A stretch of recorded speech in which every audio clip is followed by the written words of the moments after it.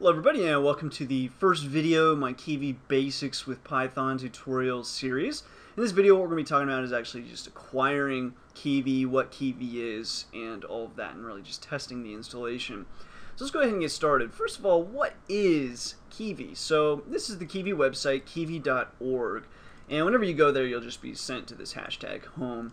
So Kivy is just a cross-platform software development kit. So you can think of it, it's just a GUI, some way to make GUIs with Python, kind of like tkinter, only the kicker with Kivy is that it's cross-platform. And of course, being cross-platform to like Linux, Mac OS, and Windows isn't too phenomenal. Obviously, you can do that with tkinter, but where this shines is it is cross-platform even into mobile with iOS and Android.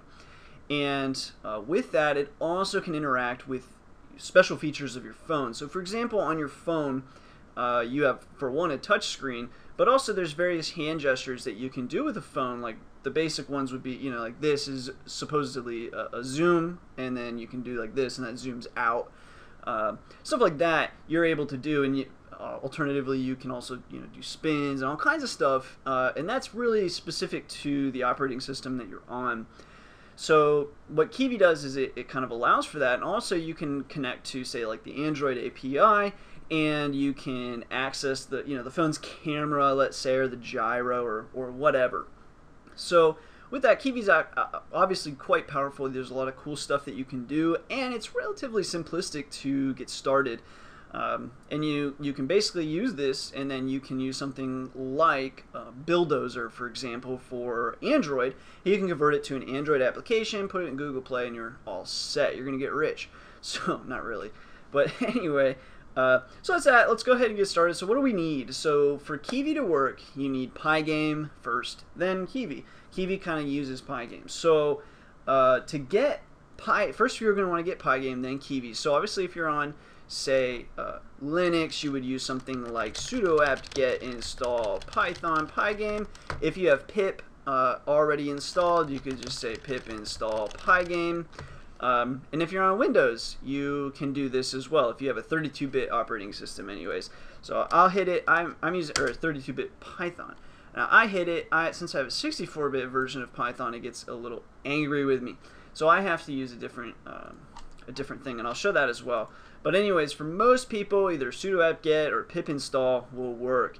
Also, I have a pip install tutorial video, so if you have any confusion with how to use pip install, check that out. So finally, I will just show the final place you can get it if you are already familiar with pip. Is you can come to this website here, and he's got all of the Python packages. It used to be just simple binary.exes, but he's moved to wheels. Curses. But anyways, you can come here and you can just type in Pygame, and actually here's Kivy as well. It just happened to be the first thing that was found. But you can get the Kivy wheel. So for example, I'm on 3.4, so this is C Python 3.4, and then this is for a 64-bit Windows. So I would download this one, and wait for it, and then I would go click on Pygame, and I would download this one for Pygame, same thing. So now you've got those two wheels. And again, this is for if you're like a 64-bit version of Windows, or for whatever reason you couldn't get the other stuff to work for you. But anyways, once those are downloaded, you'll go to your downloads page, and we'll leave, and actually I'm going to close out of this because I'm going to use something different now. But anyways, you can come here, just go to your computer, and on downloads you can just hold shift, right click, and we're going to open the command window there. So that opens up a command window into that directory. So then for me, I could do something like this, pip install, and I already forgot what they're calling them. So it's, at least it starts with Pygame. So pip install Pygame, and I'll hit tab, and that's the full wheel. So now I could hit enter, and this will install based on that wheel file, although I still got an error here. Oh, okay, I know what it's doing. It's referencing my, I have two versions of Python here, 2.7 and 3. So to reference 3 very specifically, c:/python34/ I think it'll be script / pip install, and let's try that one more time. And in fact, let me, thought I could go, here we go, edit, let's see, default, we'll go to properties, and hopefully we can make this text a little bigger. There we go, font, so y'all can read it. Okay, so anyways, That should be it. I can't remember if it's a capital S or not. I'm pretty sure it is. We'll hit enter and see what happens. Yeah, there we go. So that installs Pygame for me anyways, since I'm on a 64-bit. Obviously, if you're on 32-bit, you can use this process as well. You would just download the different, let's say you run Python 3.4 32-bit, this would be your download instead. So now that we've got Python, we can also do the same thing with Kivy. So pip, or actually let's just do an up arrow, and we'll just delete this original one. And then we'll say Kivy, there's the Kivy wheel, hit enter, wait for it, downloads on packs, and I already have Kivy, so it says everything was satisfied. But anyway, so that's the installation process for Kivy. It's going to vary slightly depending on your operating system, although basically every new version of either 2.7 or 3.4 is going to come with pip, so pip is probably the easiest method. And then again, if you have a 64-bit or some other operating system that, at least for Windows, you can use this website here. I'll put a link to this website in the description. If I forget, someone will remind me and I will put it there. I like to forget. So anyways, once you have that, you're ready to go ahead and get started. So I'm going to just minimize this all for now. I don't think I'll need it again. But first, let's go ahead and just import Kivy. And let me make my font here bigger as well. I forgot to do that. Sorry. Apply. Import Kivy, and just make sure that we can run this. So just save and run that, and make sure you don't get any errors. This is just some info. You'll see that Kivy spits out a lot of stuff. So anyway, so that's that. So import Kivy. As long as that works, you installed things correctly, or at least up to this point. Now, if you're following along right on this video, you'll find that you are, or right when this video is released, you're probably using Kivy 1.8.0, I think.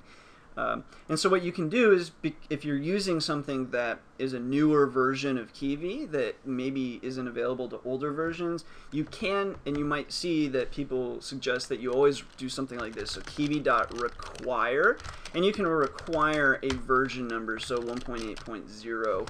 I think is the one that we're using. I already forgot. But let's just Kivy require 1.8.0 and see if we have any issues. Nah.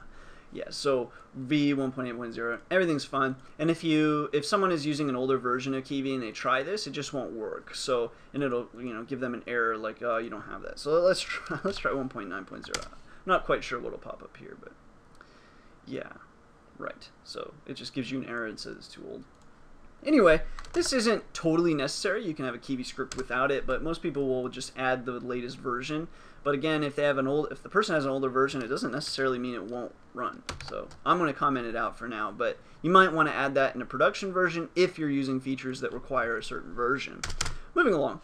So now what we're going to go ahead and do is create our first app class. And so this is basically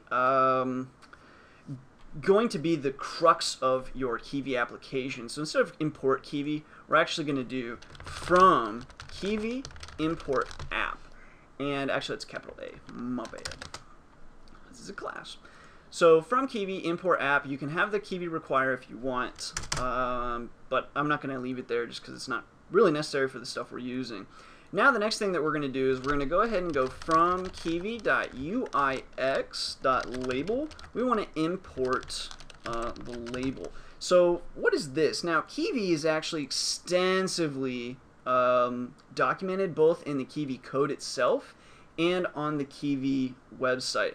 But let's say you're curious about the Kivy code. So we're saying from Kivy.uix.label, and we're importing this label.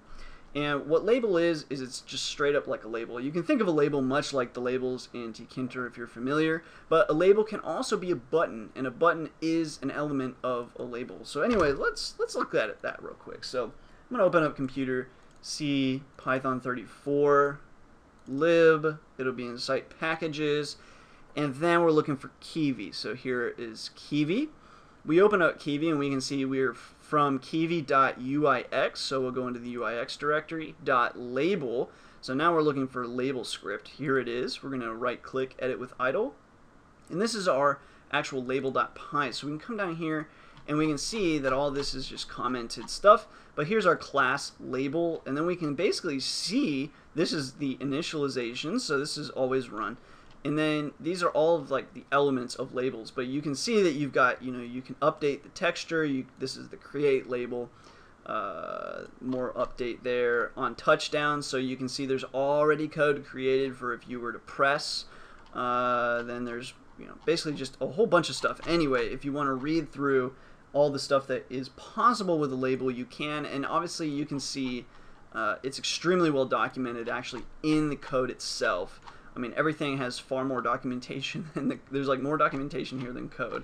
So anyway, that should be pretty useful. But as you can see, I mean, this is all for just label, right? So there's a lot of stuff you can do with Kivy, but you can also go to the Kivy website, and they have quite a bit of documentation for various things on their website. So you can go docs, and within docs, there's like a search here. So you can search things in the documentation that you're looking for. So if you're looking for a button, or if you're looking for a canvas drawing or whatever, you can search it. But we'll talk a little bit more on that in a little bit.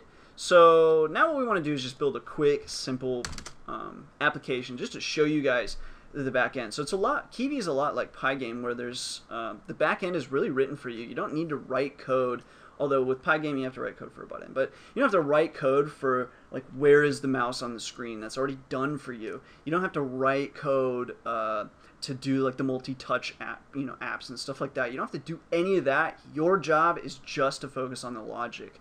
So it's really useful in that regard. So anyways, let's go ahead and do we'll create our class, and we're gonna call this Simple Kivy, and that's our Simple Kivy class. And then in here for the inheritance, we're gonna inherit from the app class. So let's Kivy, and then we open up the app class here. And this is your app class. Not too much here, but that's what we're inheriting from. So basically, we're inheriting all of this, and here is your actual app class. So this entire thing here, this is all the code that we've just inherited. So again, you don't just understand, like that's what I mean by they've done a lot of the work for you, because this is all the work you would normally probably need to write yourself, but someone has already done it for you. So anyways, we're inheriting from app. Now, moving right along, also if you're not too familiar with object-oriented programming, my channel, typically we build everything with functions, but when it comes to GUIs, object-oriented programming is definitely the way to go. So we use that here. I do have an object-oriented crash course with using tkinter as an example, so if you're a little confused, you can check that out. I will put links to that as well. So anyways, class, Simple Kivy, inheriting from app. Now what we're going to just do is define our build, and we just passed the traditional self there. Again, if you don't understand that, check out the crash course. Define build, and then we're just going to have it return capital L label, and then we're going to say the text of that label. Again, if you want to know more about the parameters possible with label, look at that kivy.uix.label and then the label class within. And we're just going to say the typical hello world! Exclamation mark, because this computer is really excited to say hello. Now, that's that. So we have our app, and that's pretty much all we have to do at this point. So now what we're just going to say is if name equals main, just that typical line. You don't really need this. This is just so if you were to import this script, it would only run if you were actually running the script, so this code wouldn't run if we were importing it. But anyway, simple Kivy, and then dot run, and that will actually run our script. So we can go ahead and save and run that now. Oh, actually, I already know what I did. Sample Kivy, simple Kivy. And then what was the actual error that it was thrown? Cannot import name app from Kivy in. Oh, I know what I've done. Right. So from Kivy.app, right? So what we're just like label, right? This is the actual script name. So from Kivy.app here, we open that up. That's from Kivy.app, and then we're trying to import the app class wherever it is. Like I said, it's so much documentation. Anyway, we're importing app, which, by the way, inherits from Event Dispatcher. So as you can imagine, there's a lot of code that is rewritten or already written for you. Anyway, simple Kivy app run. That should be all set now. Wait for it. And here we have our Hello World application. Boom. Okay, so 15 minutes, basic Kivy application. But what's neat is this application already could run just about all the major operating systems: Android, iOS, Windows, Linux, and macOS. I think that was what I forgot. Anyway, pretty cool. Obviously, this isn't really interactive in any way, although we can resize this application already, which is pretty neat. And you can see it all just basically by default kind of fixes whatever it needs to fix. So again, that's pretty cool, and we basically did all that in very few lines of code here. So anyway, what we're going to be talking about is kind of expanding on this, expanding more of your options for the GUI. There's actually a lot more to cover as far as the basics are concerned. So that's what we're going to be talking about next, is kind of expanding on this. So anyway, stay tuned for that. If you guys have any questions or comments, please feel free to leave them below. Otherwise, as always, thanks for watching. Thanks for all the support, subscriptions, and until next time.